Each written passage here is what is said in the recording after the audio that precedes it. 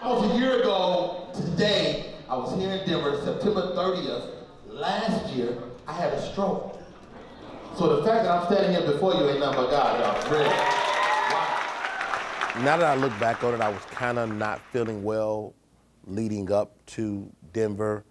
And I was talking to one of my buddies on the phone, and he was telling me about a friend of ours that had had a stroke. And as he was telling me her story, I was like, yo, I feel like that now. And so he was like, dude, you need to go get your blood pressure checked, like right now. I was 221 over 140, and I felt like I was in trouble. You know, I was like, yo, I'm not good. But this is where the story gets really stupid. So I still go to the club and do 2 shows that night. Mr. Perry, please, go to sleep. He was having a hard time holding the microphone, and that's when I really got alarmed. And he was also alarmed too. He knew he wasn't functioning properly. I did the 2 shows, and my brother who lives in Denver, and he was feature act for me that night, he took me to the VA. They brought me in. I thought they would lower my pressure and I would go home, to be honest. I basically had the stroke at the hospital. He stayed and didn't walk again until he was able to be trained to. That was, it's a culmination of life. I say that because there's nothing I can question anymore. I saw him. There were moments where I thought, well, I'll never stand again. When you can't use your left hand, you don't even think about the fact that you can't take care of yourself. He's an animated performer. Rodney would dive across the stage and everything in a full suit. And I've watched him do that. So to watch him walk in and not be able to walk, and moreover than that, not know you don't know how to walk yet. And the next thing I heard was like, yeah, he's in the hospital. He's at the VA. And I was like, good. And in my mind, I was like, I really hope that they keep him and they get him right, because I know he'll be like, I gotta go. I got these shows to do. Yeah, you give yourself a hug. Cross your chest. Yeah.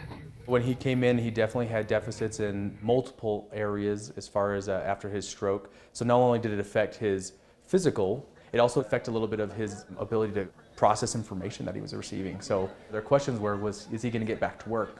And I'll be honest, our initial presentation, I was not sure that he was gonna get back to work. No, I'm in rehab.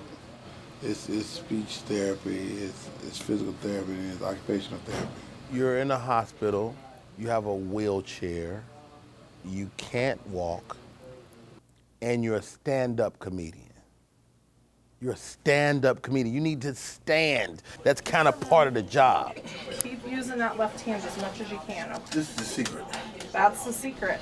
You got it. It actually works, but you just got to tell it to do something. It does. And one thing that, as I communicated to them, is I need to be able to stand on stage.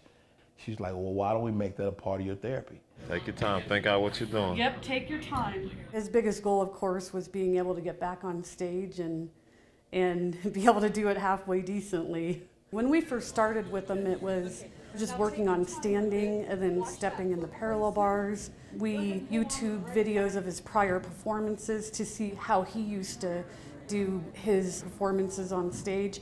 That way we knew functionally what we had to get him ready for. Okay, let's do 2 more laps before you take a rest if you can. Take your time.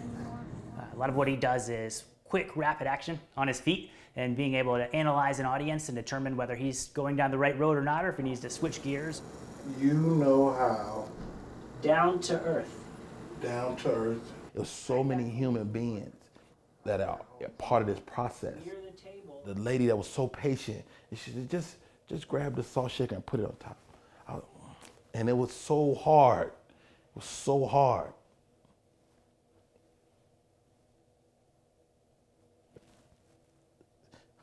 I didn't think I was gonna be able to do it again. Just, you know, it was moments when I was like, yo, I can't do this. I wanted to give up, but I couldn't. With Rodney, it was pretty unique because stand-up comedy, there are no tools that we could give him to work other than standing in front of us and telling his jokes and performing. So that was what we did. I can't wait to get on downstage. We got some stuff, some hospital jokes, got some new stroke material. I'm gonna be the stroke comic. This was the big test for me. Everyone's like, oh, he's walking around and, you know, he's able to communicate and everything. I know him, so this is a big test. To watch him get excited about it, you know. He put his hat on and everything, and those are things that let me know Rodney's back. How do you not tell a guy like Rodney Perry you are not gonna make a show on the 18th? I was not sure if I could conquer that. And so to have that show in the conference room, I couldn't walk. Kind of gave me a light. Once he got those laughs, I'm back. And I'm never gonna let anything take that away from me again. That's what I felt from Rodney that day. Right. I was reasonably funny. And scale of 1 to 10, I might have been a stroke 10, but a regular maybe 4 or 5. Let me tell you something. You do not respect medical people till your ass is in the hospital. To stand on stage and tell people about my stroke and about what I went through is maybe the realest piece of comedy that I've done in over a decade. Until you're in the hospital, thirsty as hell, and need some ice chips.